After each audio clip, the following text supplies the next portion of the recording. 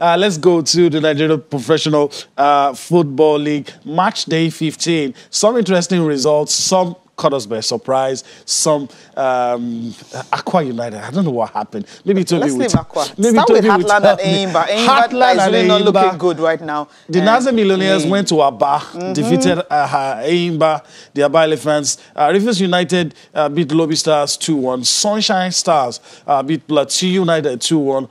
Aqua United lost to Kwara United. Cecilia says because it's United. Warri Wolves lost at home to Rangers. Are they back? We'll see. Some of the results on match day 15. There you have it. Casino United played a 1-1 draw with Kano Pillars. MFM right here in Lagos. Toby saw the game. 2-1 victory over Jigawa Golden Stars. You have Abia Warriors beating FC Ifeanyi 2-1. Adamawa United played a goalless draw with Wiki Tourists. Those are the games. Toby, quickly in a minute or two, we're going to come back to the game in Lagos because you saw that game. But your thoughts on the results. Did anyone come to you as a surprise? Yeah, really, a lot. I mean, it was a very big midweek. Yeah, Atlant could fight, but I never thought they could get 3 points. I was thinking Eimba momentum. I mean, at the weekend on the Continental, I mean, new coach, new vibes, new spirit, scoring 4 goals. They were home. They didn't travel. So I mean, like, they didn't what travel happened? for Atlant, who had a very mixed, season. They've not been excellent. Up and down. I mean, they have not been very consistent. But I mean, but a lot of factors played in. For example, now Fidel is the coach of Atlant. He hasn't lost. He has been unbeaten against Oshofatai. This is a start account. When they were both at MFM and Remo Stars. He defeated Oshofatai both home and away. It happened. Fidelis have also been impressive in the Oriental derbies. At least this is the third one, and he has got 9 points from possible 9. So I mean, these are all things that really work for them. Motivation for the Atlant side. Maybe also Eimba disrespected Atlant. Yeah, I think confidence. So. Yeah. I mean, it's possible. But it's really a big shock. Because the goals were early. You were thinking they were going to come back. They scored 2 goals in the first half. Yeah. Very, very early goal. I mean, they scored the first goal in the 30th minute, and I thought Eimba would come back. I had the feeling. no one saw that coming. But it's good for the league. It's really good for Atlant. I mean, this has really pushed them into the top 10, and I think they might maybe the consistency might just start from here. Aqua United, I think I was surprised also. Yeah. I'm really surprised. But coincidentally, the last time they lost at home was in January in 2019, also to Ekanemi. I think that was about January 13. Yeah. January 15 yesterday. So okay. Maybe striking in the same place twice. Okay. And for Kwara United, we know this the transfer from Delta Force. Yeah, the transition. I mean, the last 3-4 games, they've really been consistent. I mean, 3 victories in 4 before this one. That is 4 games in 5. I mean, really solid performance. I never thought they would get that one. I mean, Aqua United has been in brilliant form since Boboye took over. They had most points since Boboye took over. Unbeaten in about 6 to 7 games. Solid performance, getting point home and away. I mean, I never saw that 16 points from 18. It's really good for Kwara United. The performance was very, very, very solid. And I think good one for Salisu Yusuf also. I mean, Rangers. It has really been terrible for him. In 10 games in all competition, he's managed just 2 wins before yesterday's game. So really, really good for them to get a maximum 3 points against Warriors. They really fought hard. Kevin Itoya, part of the goals. And I think this might just be one game. Salisu needs to really, kickstart a redemption with Rangers because, I mean, they are really, really deep into relegation problems here. Yeah, very deep.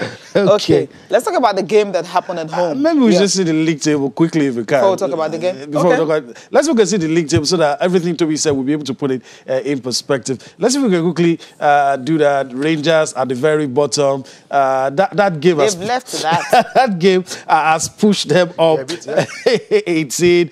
Lobby Stars retained their spot, despite losing their game, but Plateau United second back-to-back loss, and they're in the top position. I mean, look at Rivers. After beating honestly, a lot of people are not really putting their eyes on Lobby Stars, especially for Plateau United. I'm really scared for Plateau United. It might really be difficult to take the top spot.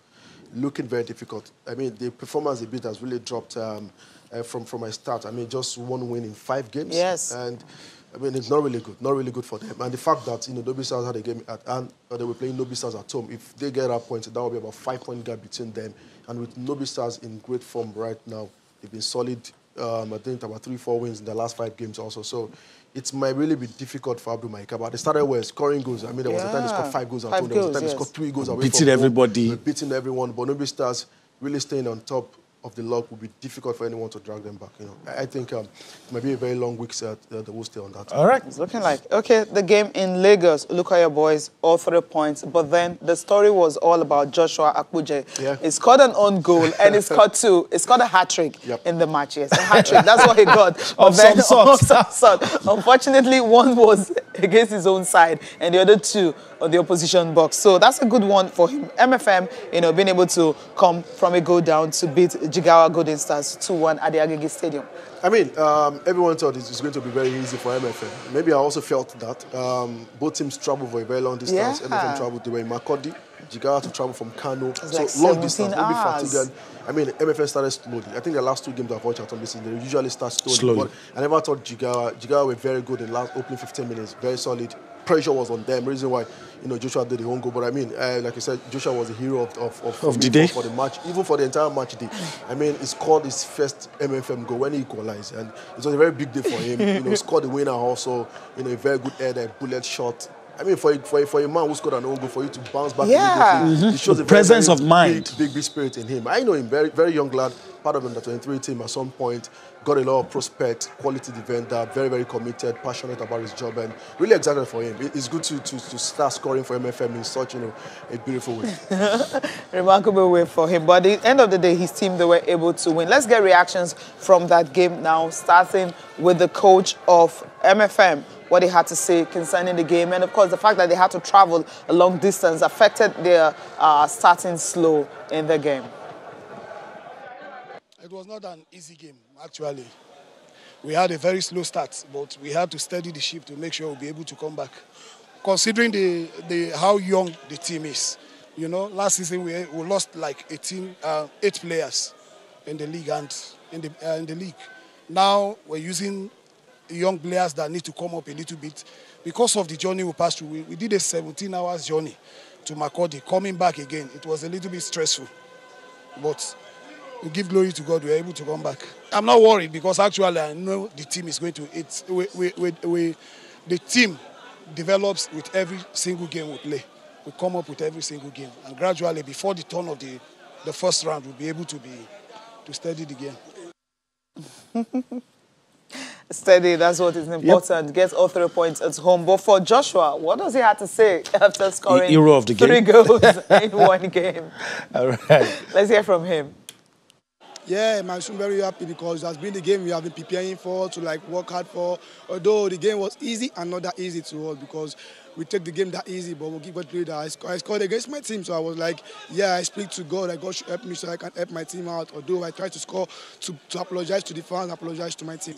Yeah, I was down a little bit, but I think my mom always tell me, when you want to be the best, you have to be the best. So I bring myself up to like cheer up to like to come back to the game. Yeah, it has been a tough journey so far. Like I said, my second season in MFM, this is my happiest season playing for MFM. So I believe we can still do more, and when we believe in ourselves, we'll keep on working and we'll get to the top. Yeah, we are going to Wiki Tories. It's going to be a tough game for us, but with the love in our team, we'll come back to training tomorrow and we'll keep on working out with the coach and we'll give him the kudos.